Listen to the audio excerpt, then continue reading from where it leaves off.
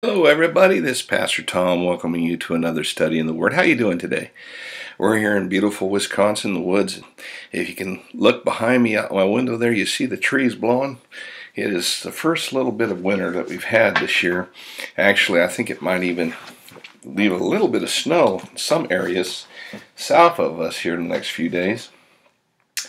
The temperature is not hideously cold or anything. It's still pretty warm for this time of year, but it seems like it's starting to change. Anyway, we're doing our teaching, and our next in a series of teachings we're doing about the Apostles' ministry. This will be the fourth teaching. This will be a real fun teaching, an interesting teaching.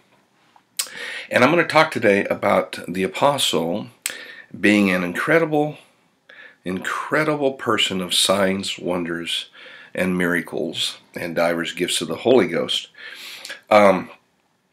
We were talking about the qualifications for the apostles, great character, and but one of the signs of the apostle is signs and wonders, and in the Bible, in the New Testament, there is no ministry gift that is mentioned near as much as the apostles' ministry when it comes to signs, wonders, miracles, and stuff. Now, let's just face it, that's true, isn't it?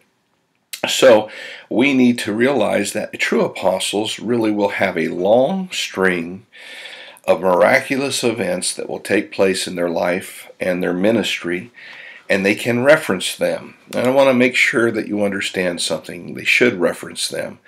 One of the people that I respect the most over the years that taught me and people that I listened to was Brother Kenneth E. Hagin. And I know some of you, when you hear that name, you've heard bad things and freak out. But that just comes with the territory. And anybody who is a pioneer and anybody who does anything for God is going to get a lot of flack from people that don't understand or know or really listen to them.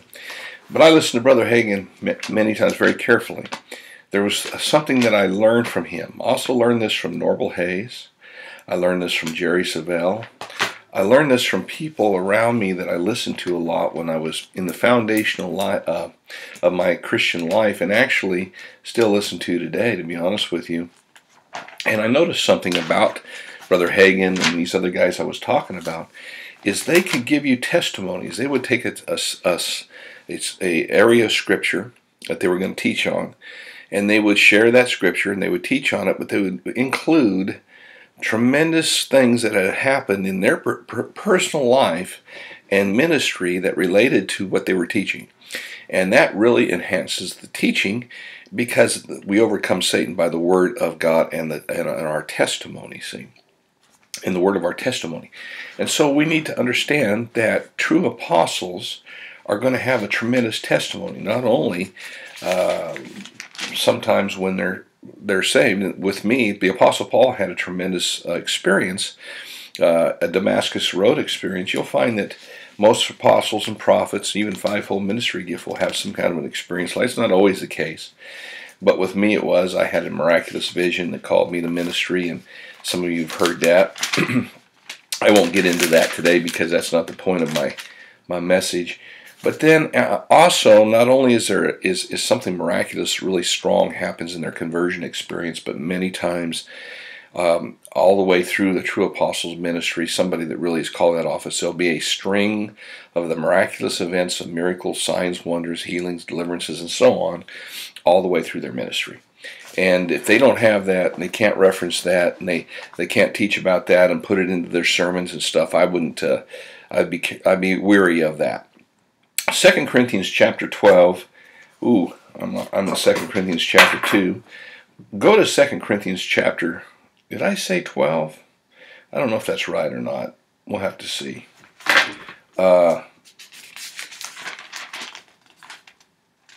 Yes.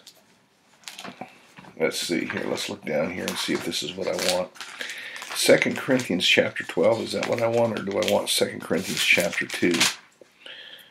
No, 2 Corinthians chapter 12, verse 12 says this: "Truly, the signs of an apostle were wrought among you in all patience and signs and wonders and mighty deeds." This is an interesting scripture. He very, very clearly points out because really what he's doing in this chapter, and we'll talk about this later, is he's refuting false apostles, that there's many false apostles. Now, let me say something about false apostles. You know, you have people like the Reverend Jim Jones, you have people like Reverend Sun Young Moon, you have people like the Church of Almighty God that are out there today, and Brother Philippi, or whatever his name is, that appears all over the place, and different false apostles and prophets and teachers. And we tend to think of false apostles, prophets, teachers, of those type of folks, cults and so on, and that certainly would be the case.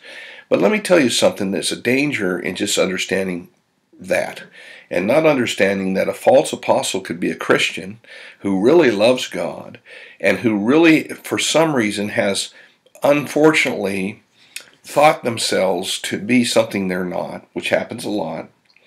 And they come over and they get a card, or somebody prophesies over them, or whatever the case may be, but they're not really called to that ministry, but they call themselves that, and they try to operate in that ministry.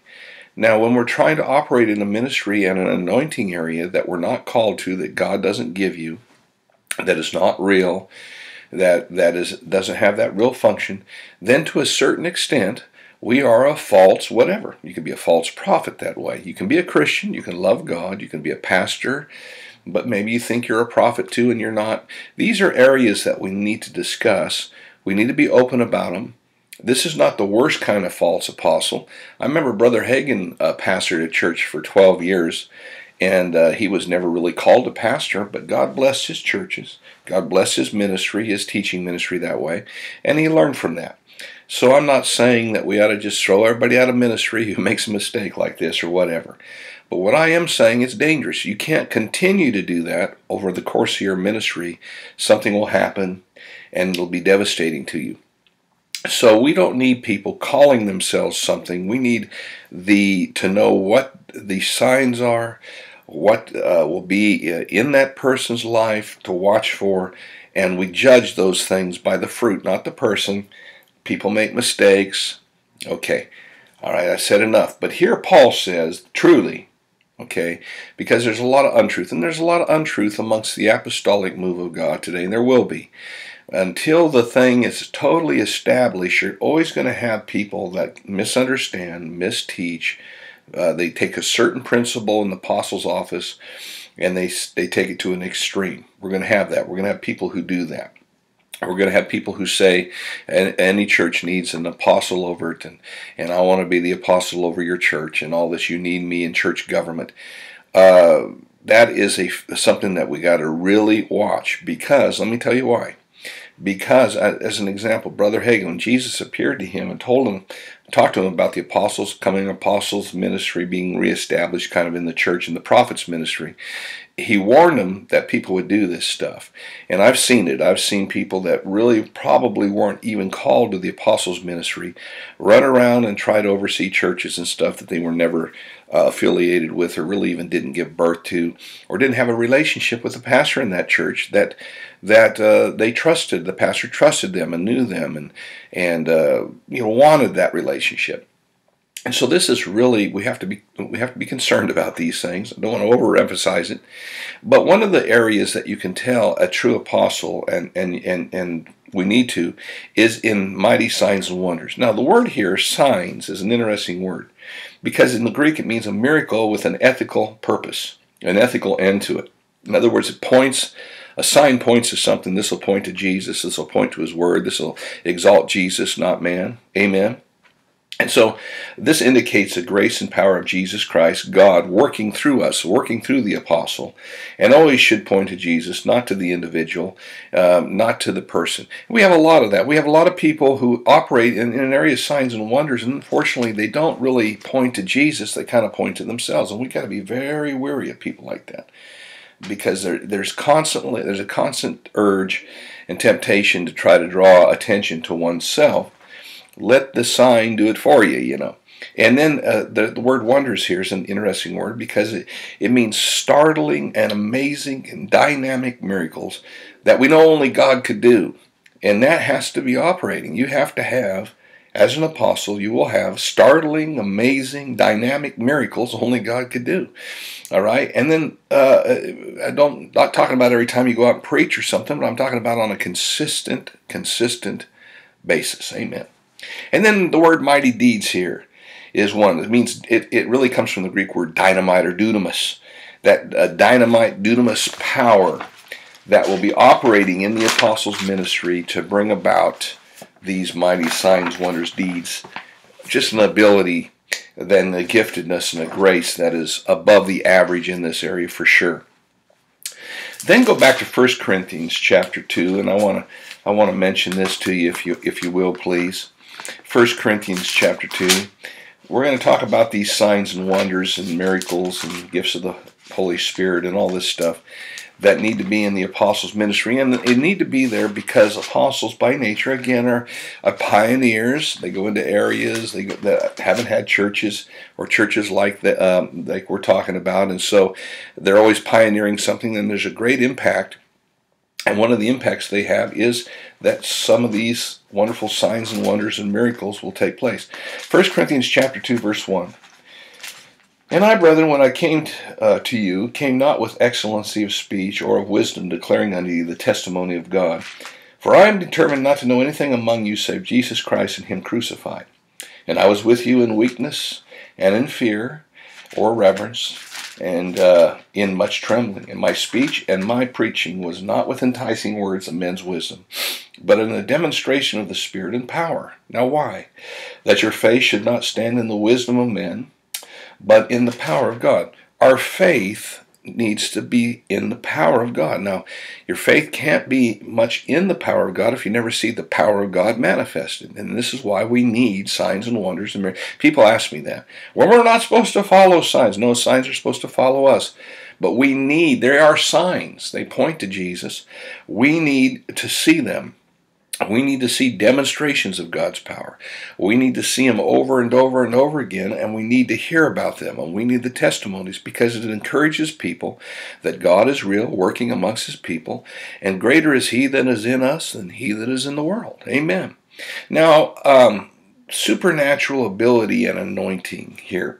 Paul talks about this. He even his preaching and his teaching and his ministry had a certain stronger element to it than maybe somebody else would, because of the territorial impact that they needed to have in ministry.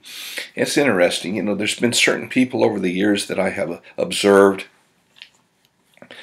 and I have to tell you that immediately I was caught by the tremendous punch or impact or anointing upon these individuals. And I've seen many of them. I could mention them to you. I'm not going to mention them to you today, but many of them that just caught my attention because they were anointed above their fellows. In other words, it was clear that there was something working there that was not working just in everybody's ministry the same way or the same level. And this is true in the apostles' ministry. Now in Luke chapter 9, verses 1 through 2, Jesus sent out 70. And he gave them power to, heal the sick and cleanse the lepers or raise the dead and cast out devils. And he did it with the 12 in with the 12 first, and then the 70 in Luke chapter 10. I turned those around. Luke chapter 10, verses 1, and then 17 through 20. And the Bible talks about how they went out, they healed the sick, they cleansed the lepers, they raised the dead. They came back, the 70, and said, Lord, even the devils, even demons are subject to us through thy name. I found out. And God had put that anointing on them. Jesus had put that anointing on them. And he was showing them what kind of anointing they could walk in as apostles. And to a certain extent, even the body of Christ. We can walk in that anointing that has tremendous power to change people's lives, to bring healing and deliverance to people. Now in Acts chapter 2, we're going to read some certain scriptures. I just want to kind of go through this and just read you some scriptures because the scriptures are vitally important. In Acts chapter 2, verse 43, we see this.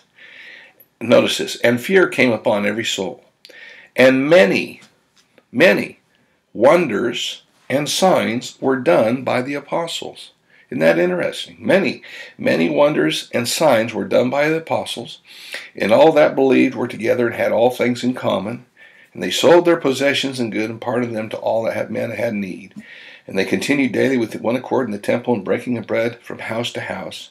They did eat their meat with gladness and singleness of heart, praising God and having favor with all the people. And the Lord added to the church daily such as should be saved. So here we see the early church in action. And we saw many signs and wonders being done by the apostles. God put his stamp of approval on them. The people saw that, so they were on board. Okay, and one of the things pastors ask me is, how can we get people on board? Well, you need to have the miraculous. You need to have power in your preaching, power in your teaching, power in your leadership ability. All right, so people will follow you. You also have to have a vision. You got to have a vision that you cast so people know where you're going and people know what you're called to do, and people will get behind that vision. And thirdly, and probably most importantly, they've got to see results. They've got to see people being saved and filled with the Holy Spirit and healed and delivered. They've got to see results. So we need signs, wonders, miracles, and we need the anointing, and we need these things because people can see the results of something. You know, one of the things that happened to us here recently was the kids in Pakistan taking our videos. I'm sitting at the desk just like this. They took a video. They overdubbed it in their language. They take it into villages where most people have never even heard the gospel. They put it up on a projector from their computer. Of course, they overdub my words, and I go through salvation, healing, deliverance, the baptism of the Holy Ghost, all in one video. And miraculous things take place. Cripples walk off. Demons come out of people. People are healed. People are filled with the Holy Ghost in every service. And 70%, 60, I think it's 70% really, closer to 70% of every meeting they have of the people come to the Lord Jesus Christ earnestly. These are Muslims. These are people involved in black magic. That is apostolic. Now you could have somebody take a video and do the same thing and get very little results. And the reason for it is because of the anointing. We're called to do that, and we're called to Pakistan to do that. And so God puts his punch and anointing on that. Anybody can get some results when they preach the word, but there's a special anointing on me to minister to those people. And therefore, when I do, that's what happens. That's a sign. Those are wonders. Those are miracles. That's the stamp of God's approval on that particular work and that apostolic work. Then in Acts chapter 3, if you look at Acts chapter 3, verse 1, very interesting. Now Peter and John went up together into the temple at the hour of prayer, being the ninth hour. And a certain man, lame from his mother's womb, was carried, whom they laid daily in the gate of the temple, which is called Beautiful, to ask alms of them. And they entered the temple, who, seeing Peter and John about to go into the temple, asked an alms. And Peter fastened his eyes upon John and said, Look on us. And he gave heed unto them, expecting to receive something of them. Then Peter said, Silver and gold I have none, but such as I give thee, in the name of the Lord Jesus Christ of Nazareth, rise up and walk. And he took him by the hand, lifted him up. Immediately his feet and his ankle bones received strength, and he was leaping up, stood, walked, and entered with them in the temple, walking and leaping and praising God. Now that was a sight. And talking about apostolic, here is Peter and John walking into a temple. Now, in those days, this person, everybody knew this person, and the reason they did was because in those days, the cripples, or people that could not take care of themselves, blind people and so on, had a coat that the government would give them to put on that legalized them to receive benefit from people, knowing that they had disabilities and the people took care of them instead of the government. Sounds pretty good to me. And but the thing was that everybody knew this man. This man had been there 40 years, and he was set in front of that temple, and that was a close-knit community. Everybody knew him. They knew he was crippled since he was a little boy. He'd been there 40 years. He even survived Jesus' ministry. And this is one of the things that you need to understand. Timing's important in some of these things. So Jesus never ministered to this guy. He left it for Peter and John, who would come later. When the miracle happened and he came into the temple leaping and shouting and praising God, Peter got up and took the advantage of that to preach, and 3,000 people were saved. Now, I want to say this to you. Miracles, signs, wonders, healings, that type of thing are doorbells The miraculous is a doorbell to salvation. Let me tell you something about what I've experienced in ministry over the years. In our ministry, we have healings and deliverances and signs and wonders. As an example, when we have meetings, people falling under the power. The power of God comes, the glory comes, boom, people fall under the power. They get healed, delivered, things happen. There's sinners that come into those meetings. I might be talking about, I don't know, I could be preaching on anything other than salvation. Doesn't matter. When people see the anointing and power of God in operation and they experience the touch of God, at the end of the service, when I give an altar call, let me tell you, people come and they get saved. The hardest cases. I've had Satanists. I've had a lot of homosexuals. We're talking about people with some of the hardest cases that you can possibly think of that have given their lives to the Lord Jesus Christ, get saved and filled with the Holy Ghost. And here, so it is here. This is a difficult case, but when the man was healed, these people literally saw that it did something to them. That's why we need the miraculous. That's why we need the powerful. That's why we need signs and wonders. People ask, why is that so important? A lot of that stuff I don't even understand. It scares me. I don't want anything to do. I don't know if it's God. How do you know it's God? Well, point to Jesus.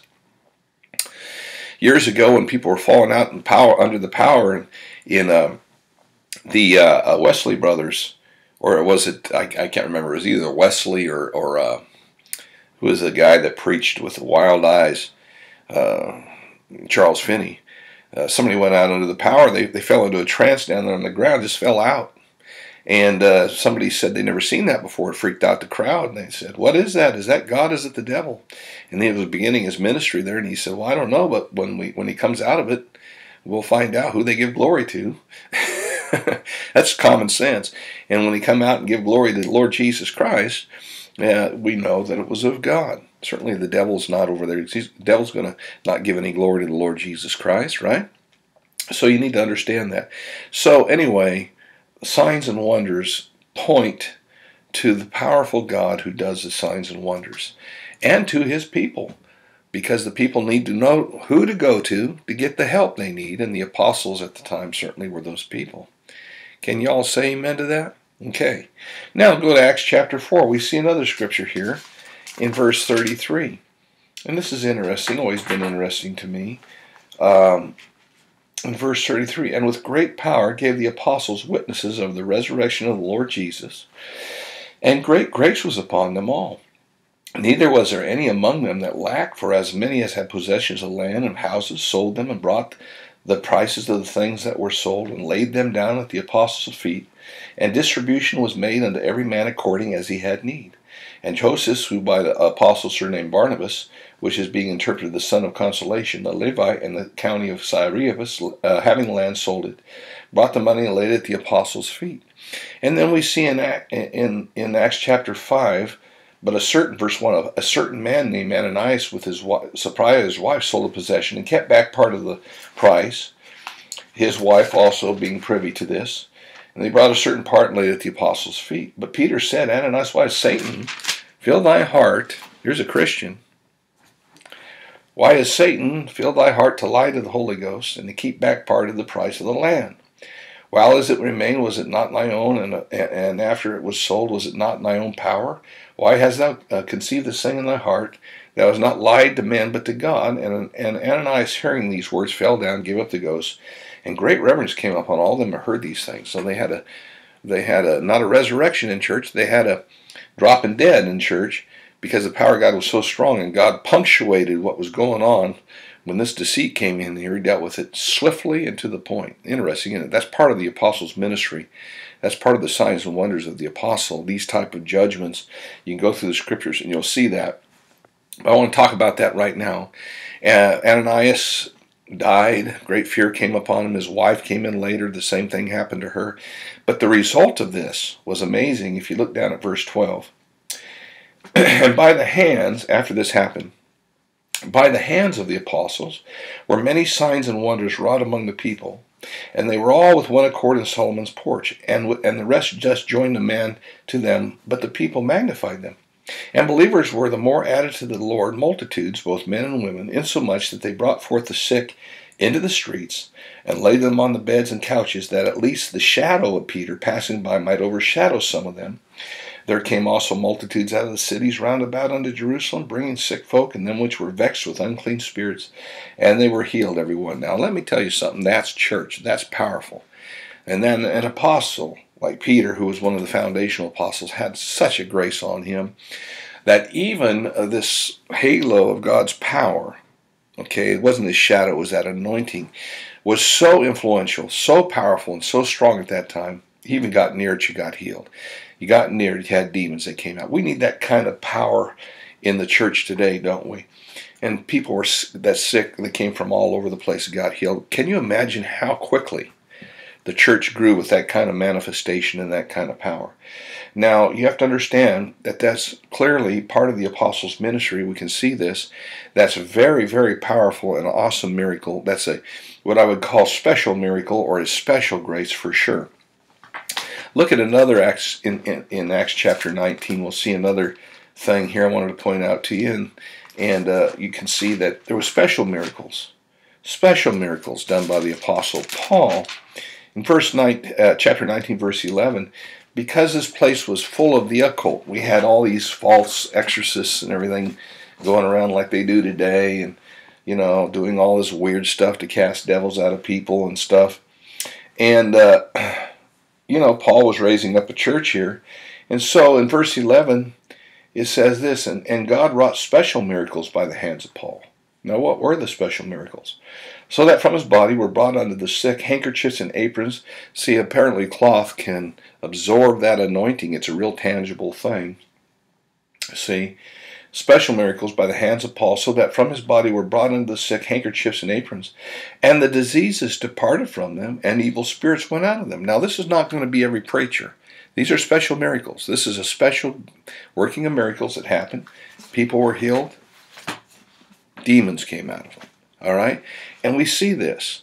And then we see a false exorcist coming up and using the name of Jesus. And we see the difference. Even Paul's clothes could get you healed. So this is a powerful, awesome demonstration of some of the demonstrations of the wonderful apostles' ministry.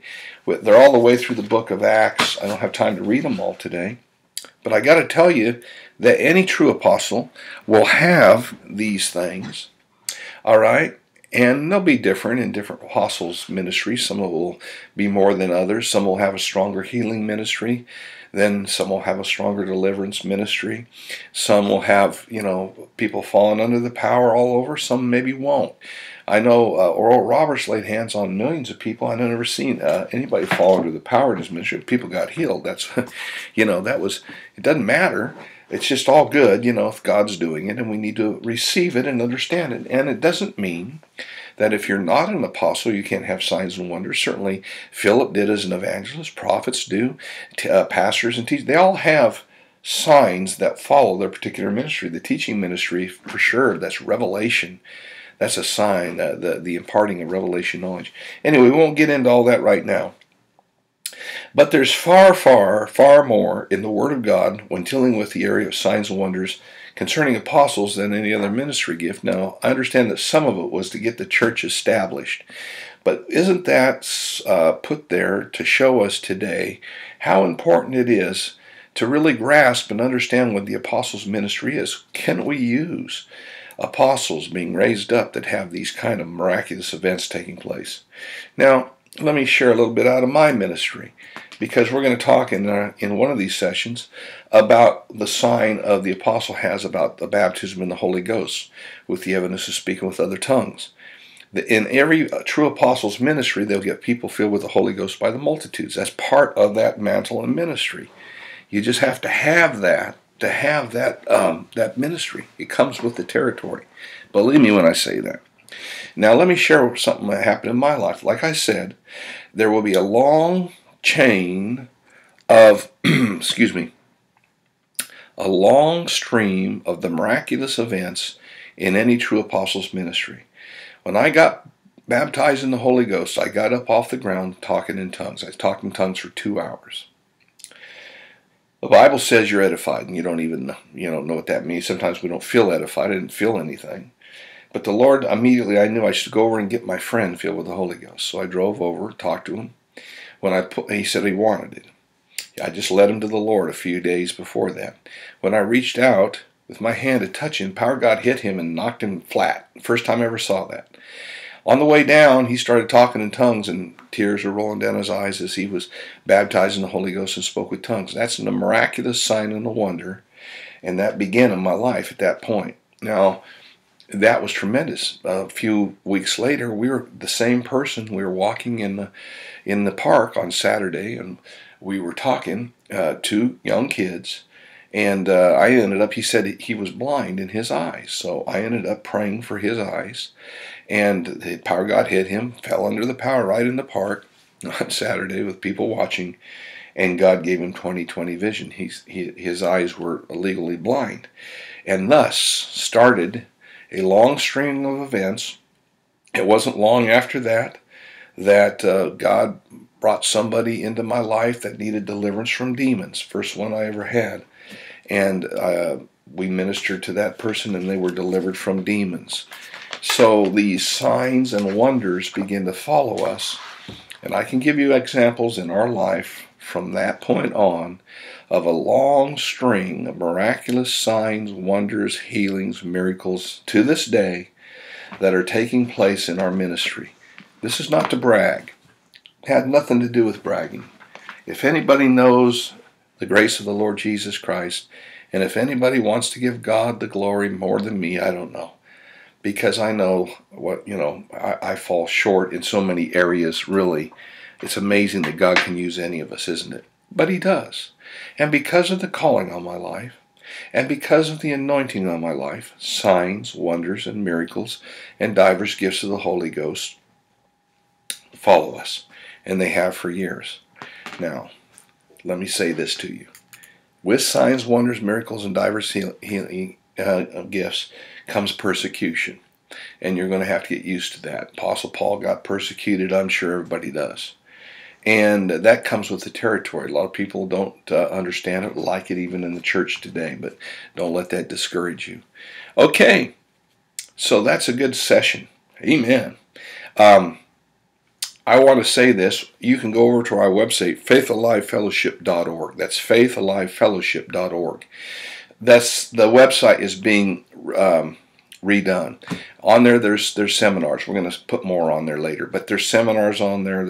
There's a lot of teaching. It's all free. We have books you can buy, but I want you to get you over there and check it out. If you'd like to have us come preach in your conference, your seminar, your church or whatever, just feel free. You can go right over there and you can put that. You can write us an email. Go over to our people that help me with that, and we can make time for you, and we'd love to do it. If you'd like to leave an offering, many of you watch me on a consistent basis. In fact, thousands of people now, and we need about 1,000 of you to just pray about this. Just give us an opportunity, just any amount. Pray about to partner with us on a monthly basis. You can do it right there at faithalivefellowship.org, or you can find the address of the church. It's Post Office Box 605, Sturgeon Bay, Wisconsin, 54235, and send us any amount. If we had 1,000 people and average $20 for every gift a month, average, okay, we could really, really have an impact on this world. We could reach literally millions of people. That's all it takes. I know how to do it. We are reaching many, but it takes money to do this stuff, and that's just the way it is. So could you consider that? Please help us. If our teachings have been a blessing to you, please think about that. Think about the seed we planted in you. Plant some seed in us. That's the biblical way of doing things. Until next time, we love you. Remember this. Feed your faith and starve your doubts to death. God bless you. We love you. And we're praying for you.